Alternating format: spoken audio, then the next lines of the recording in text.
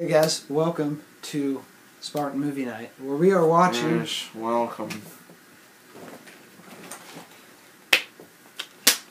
The Amazing Spider-Man.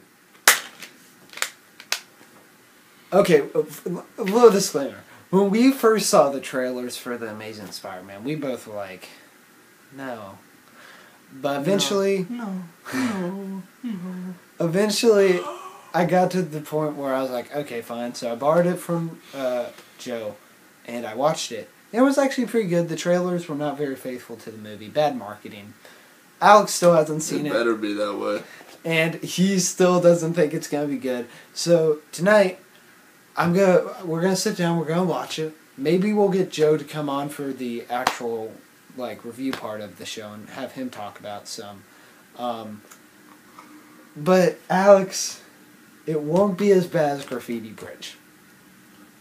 See, that was just funny though. I mean, it won't be as bad. You just made fun of that the entire time. That's why that was entertaining. It won't be as bad as... No, Heavyweights is a good movie. Heavyweights is awesome. What are you talking about? We should do that. We should do that sometime. If it happens, we're getting off topic, as usual. Who cares? We're going to get, eventually, around to watching this thing.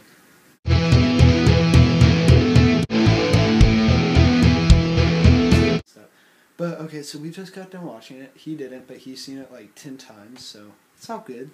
And Joe, since... We're going to turn you up. And move you closer to the camera. Okay, Joe. Since you're the guest, Since you're the guest, can you tell us if you like the movie, what's your favorite part, and what's your least favorite part? Well, before I go into that, never mind, I'll go straight into it anyways. My favorite part is, yeah, it's not It's breaking up. The scene, it's like when he first gets the actual scene, just the first person shot of him going around the city. I just really like that. So that's my favorite part. It's really irrelevant. Or not irrelevant, not relevant. But, part I didn't like. Oh, the whole rat. The lizard rat. That made no sense. That was my favorite part. Okay, Alex. That was awesome. We're going to jump over to you. What was your favorite and least favorite part? Favorite part? The lizard rat. Henry. What? Freddy. Henry. Oh, Henry. Alright, that's Freddy. his name? Freddy. I think it's Henry. It's Freddy. I just watched this movie. It's a lizard rat. It's Freddy. It was Freddy and Walnut. It was Flintstones. Well, first off, did you like the movie? It was alright. It was okay. Alex has been hating this movie for no Hey, I watched it. You whatsoever, can't say just anything. because it's a different Spider-Man. No. I watched it. I judged it. Not based on the first one. I judged it based on a movie as itself. No, for that, no. just up until the last 2 hours. So, Okay, yeah. Alright. Remember, we Then can mute you. What's your And least... we will. What's your Josephus. What's your least favorite part? I really wasn't a big fan of just Andrew Garfield. What? What? I don't know, I just like him more than Tobey Maguire because he shows so much more emotion. We're not comparing. Oh, really? I saw less, but... We are not comparing the two Alright, movies. alright. I'm talking to him. Okay, so I do like this movie. My favorite part would probably be the scene when the car's hanging down from the bridge and Spider-Man's that was cool. getting Jack, the kid, up from it. When I saw that in the trailer, that was the first time that I thought, this movie might not actually suck. And... So yeah, I wasn't alone, Joe. Yeah, he wasn't alone. I just saw it before him. My least favorite part, I want to say the score, because the score really sucked, but probably just the villain and... That's not a part. Yes, it is. The score is not a part.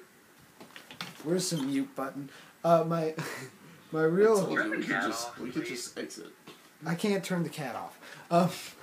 But probably, as much as the score is really distracting and awful, I would have to say probably my least favorite part is the villain's plot, which is basically, think about, it's kind of like Magneto from the first X-Men movie, where, you know, Magneto's trying to turn all the people into mutants, this person's trying to turn them all into lizards, and I just don't think the villain's set up very well.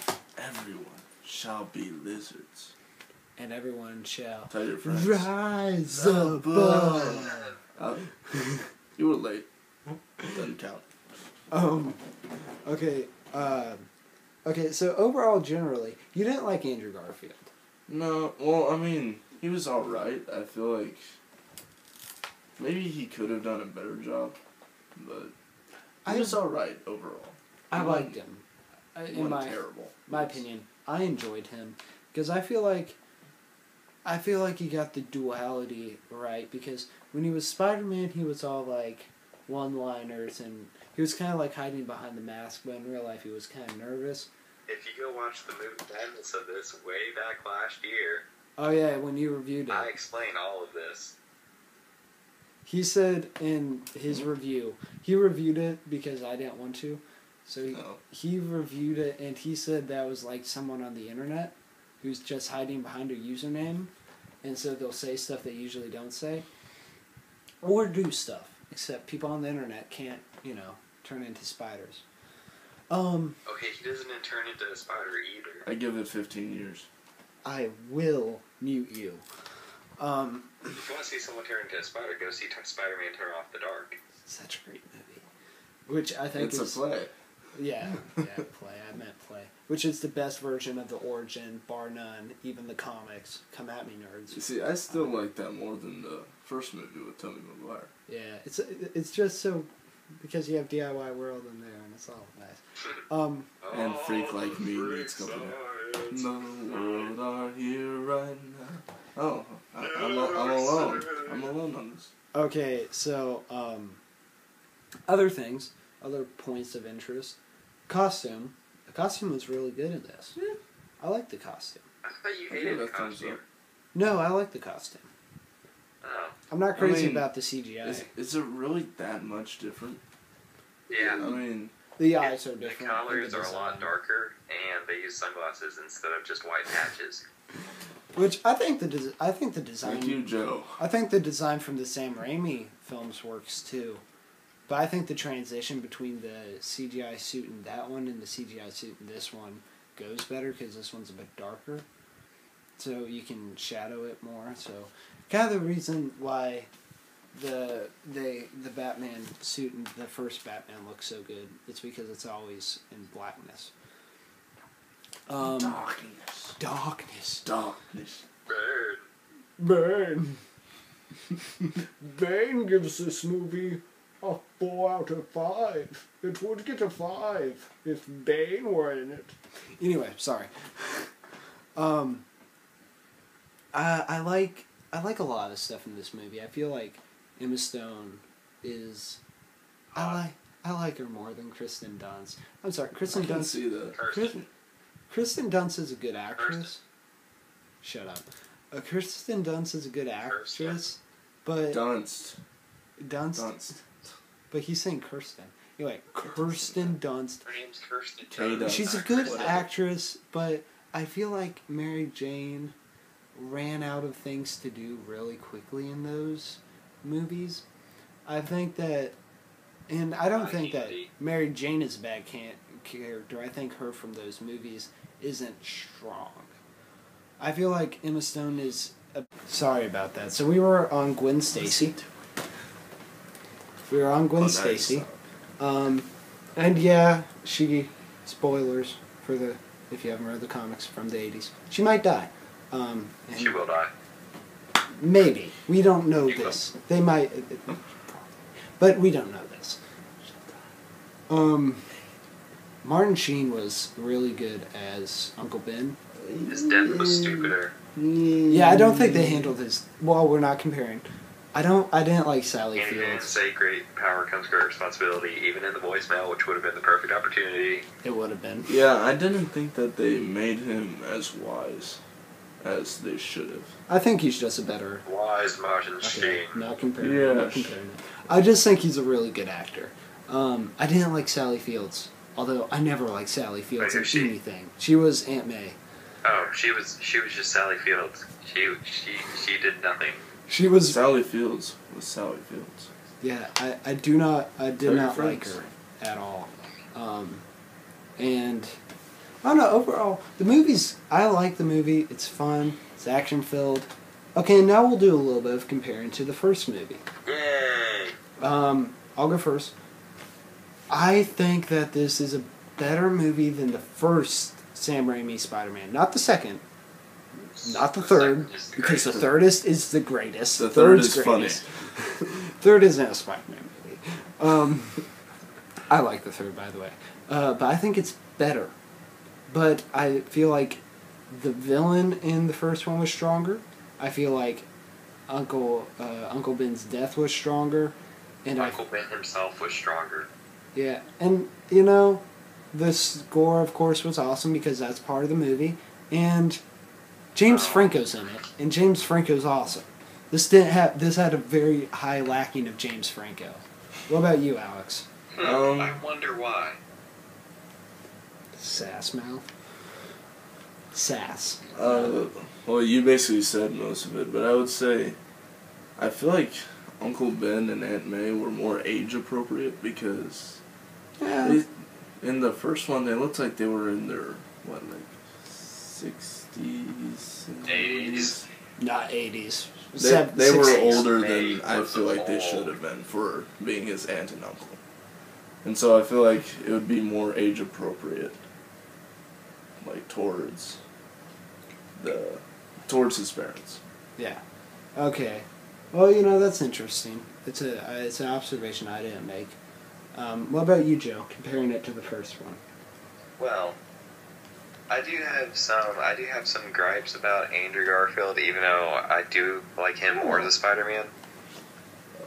Before he transitioned into getting the spider powers and whatnot, I did like the nerdy Tobey Maguire Peter Parker more. That's because Tobey Maguire is perfect for playing nerds. I know. Andrew Garfield would he was the same both before and after, and I don't know, I guess it worked for this movie, but I liked it more in the old one.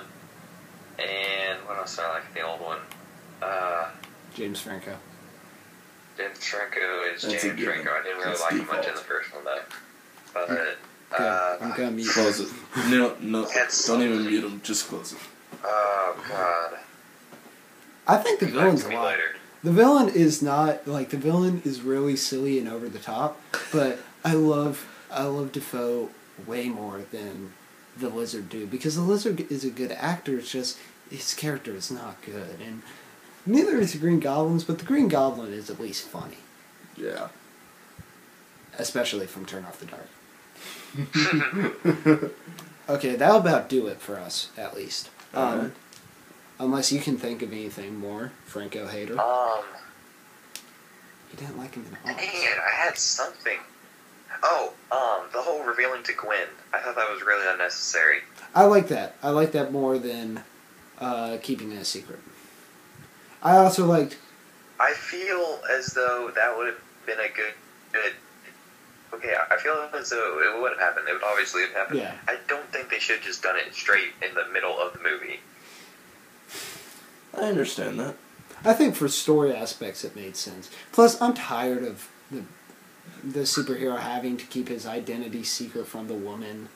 I'm sorry. That's just me. But, you know, small problem, nitpick, you know. That's why I liked how they did this one. But overall, any last thoughts?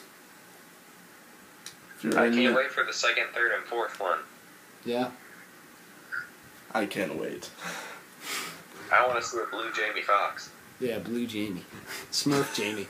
If you're in New York, see Turn Off the Dark. It's awesome. Unrelated, but true. It's related. True. Yeah. It's related. It's the same topic. Guys, I think we all know how we should end this. I'm going to go watch Breaking Bad. And I will The Wire. rise above Reach for the sky. Rock on, guys.